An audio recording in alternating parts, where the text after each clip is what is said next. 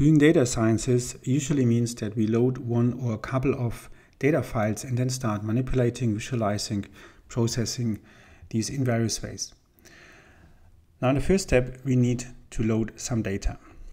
Python itself does not have that many own commands or functions. This is why lots of people programmed libraries full of additional commands that can be used, for example, to load and manipulating data. And one very popular library for manipulating data is called pandas. If you're like me, you wonder why it's called pandas, like the animal. I have no clue. So let's start by first importing this library. And for this, we use the command import and then write down pandas. Pandas is the name of the package. And then we execute this. You will see nothing happened, but in the background, this entire library has been loaded. Now, before we can use commands from this library, we need a data file. And to access data files from Colab, you can go onto your drive. So on this folder icon here on the left, then go to drive. Then on my drive, I won't open it because there are a couple of names. So for personal data protection, I leave this closed. And then within my drive, I have an additional folder called data. So you can add folders by right-clicking on this icon, go on new folder. The new folder will be created, call it, for example, data, and then right-click on data, go on upload, and you can upload a couple of files. For example, the data folder, my data folder, looks like this. So there are currently 3 files in there. So I provide these files so you can load exactly the same files in here if you want. And then you start using these pandas command here. So I have a new cell, and then what I need to do is write down pandas, because this now means, or I'm now telling pandas, Python, to use a command from the pandas package. And then I use the dot notation. So and then I'm calling, in this case now, the read command or method, and you want to read an Excel file. So it's actually called read Excel, because this could also be CSV for CSV files, for example. And then a normal open round bracket. And in here I write the name, not a command, but the name of the file I want to load. Now a name is just a string of characters. And a string of characters, such a name is put into quotation marks. You can use single quotation marks, double quotation marks, both work. I prefer single quotation marks. And then the name of the file I want to load is called mineral data.xlsx. Now I can run it, and I might have, sorry. What I need to do here, of course, is it won't work because the mineral data file is located in a specific folder, and I first need to locate the folder, so I need to provide the entire path. So this Colab file basically is stored in the uppermost, on the uppermost level here in the folder path. So the path is drive, so I need to put it in drive, then my drive, and then data, and then mineral data, and then it should load the data file here. So I'll collapse this left sidebar to have a little bit more space, and now this is the data file, which is in here, and I also have this open, and you can see it's exactly the same file. If I go back, you can see this. Now let's have a look at this table here, because it looks a little bit different. First of all, there's an additional column here with some numbers, and this is called the index. So this is, and the index numbers the data sets, and again it starts with 0. So it's the first data set, the second data set, third data set, and so on. And we already learned a little bit here about how a data file should be structured. There should be a header with the category names. So that's the first column, category mineral, second oxygens, then a third, already there's something unnamed, which is a bit unclear. We'll come to this in a second, and so on. And this is then, and the next row is one data set. So each data set is within a row, not sort of like in a column. And this is something very important to remember already if you work with data sets or you produce a data sets. This should be a general structure. And then you have this additional index that pandas produces, and that can be helpful in the course of manipulating these kind of data. Now, why is there here an unnamed? Let's have a look in here. And what you can see is that in this column, there's no category name. And the data set should always have a category name. So here, for example, this could be sample. So I put in sample here. Also, the first row is not just a first row, it is the row of the category. So if I have here blank, so I put in a blank row here, and then I am loading this again, I'm reading this again.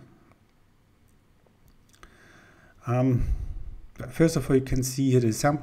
Of course, well, in this case for Colab, pandas is clever enough to ignore the first row. If you do it in Jupyter Notebooks, you won't get a first row, so there will be just all in the first row will be just all unnamed or something like that. So, for example, if I put in just A1, then it can't be ignored again, and you will see there's did it save it? Yes, there's also sample. Okay, it seems Colab is a little bit more clever than usually Jupyter Notebooks. If you do it in other Jupyter Notebooks, you very often see that the first row is then full with just unnamed. That's fine. There's some cleanup already built in. Okay, very end. Now we have this pandas here in front. And it's quite tedious to always write pandas here if I want to use a command from the pandas library. And this is why it's possible to make a short name here. So now we want to import pandas as another name, and here as a shortcut I write PD. It's already suggested because this is very common that pandas has the name PD. I could, and then down here next line I don't need to write pandas, but I can just write PD, run it, and this will work again. But I could use any name here. I could also use only panda. No one does it, but if I would do it, I would need to write panda here as well. Then this is also working. Yeah, you can use whatever name you want, but convention is for pandas use PD, and then it becomes much more shorter here. Now in pandas, this format here with the index, with the categories, and so on. So this entire pandas table, if you want, is called in pandas a data frame. If you want to know what this entire, well, and because I'll show you in a second, because it's a data frame, very often this data, the table, if you assign it to a variable, the variable is called df, and then df is this entire table, and this entire table is then assigned to this variable, which again is very often called df. So you can run it, you won't see anything because df is not written here, and if I then write df, you can see the table again. Now if you want to know what kind of type this variable is, you can use in fact the pandas function type, run it, and it says it's a pandas core frame data frame. This is how you can always see what it is. If I would have, for type, just to make an example, a number here, then it would say it's an integer. If this would be within quotation marks, you would get a string here, or for string. So this is how you can find out types. All right, so now we assigned it to this df variable, and so it's not assigning it each time. When I run this cell, I'm just using a new cell here and put in df. Now a second thing we are seeing is that there are these dots, and these dots are within okay, now maybe it has this unnamed row. Maybe it took some time to be saved and then reloaded.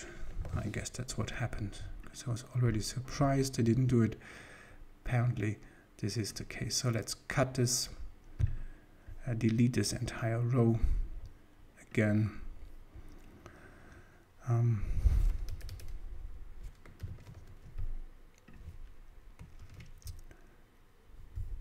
Alright, it might take again briefly to in the background reload. It doesn't matter for the moment. So we have this entire next column here with these dots, and this means these are done because the entire data frame has 28 columns. So it starts again with 0, 28 columns, and it could be maybe 200 columns, and then it's difficult to display them, or it will take a long time to display them. And this is why these pandas data frames just omits a couple of columns, and the same can be true for rows should there be a lot of rows.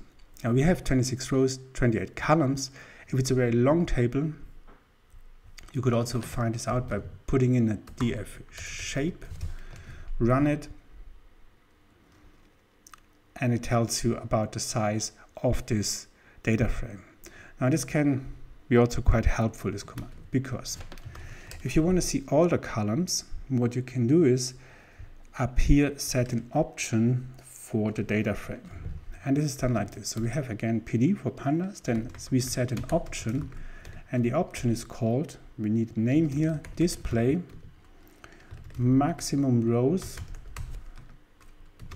and then we say here, for example, 28, because we have a total of we have 26 rows. So we have a total of 26 rows. Actually, all rows are already displayed, so let's columns, and you have 28 columns, and then I run that, the option here, and I run the data frame, and now I see all the columns here.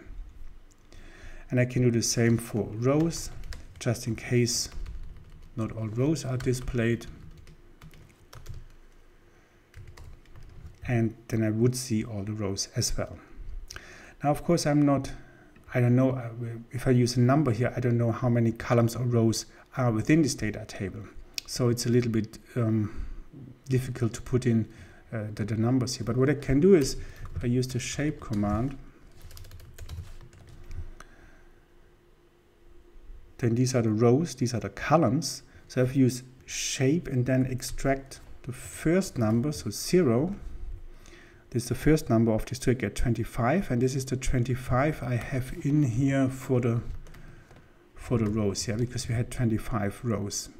So what you can do is you can just put a df shape in here, then there will be 25, and for 28 for the columns I use the second from shape. If I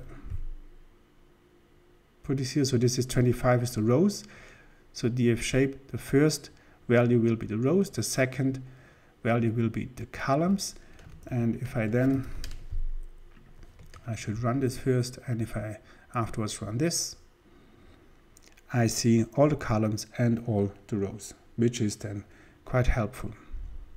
Now for manipulation, if I want to extract a certain column, for example, I can do this by simply making this again square brackets, as I just did with shape, and now I give the name of the column. So for example, MGO. I run it, and I get the MGO column here.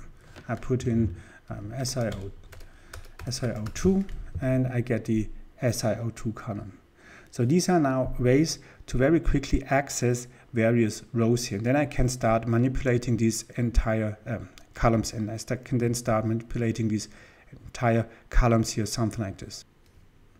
And then just one additional thing here, for example, SiO2, maybe I only want, well, there's some with 0.59, 0.16, and I think this is doesn't make any sense, or these are not interesting. I just want SiO2 larger than 50 or something like this. I can simply write here larger than 50, run it, and the first thing I will get is a table with whether, or column, whether the value is above 50 or not. So for this case, this it's wrong, it's false, and it's true, and so on. And this is something I can use as a filter. I can call filter these Boolean false and true results here, and then put this filter again into the F and then the square brackets, and then I will get all the data sets in which SI2 is larger than 50. Or I can use larger than 40. I will get all that are larger than 40. Or what I can also do, just as an outlook, I can combine with an and, so it should be larger than 40 and smaller than 50. And if I have two of these conditions here, I need to put them into round brackets. And both will be used. And then I will get SI2 that are larger than 40 and smaller than 50. So these are filters. And this is pandas data frames and how these can be used to load and manipulate data.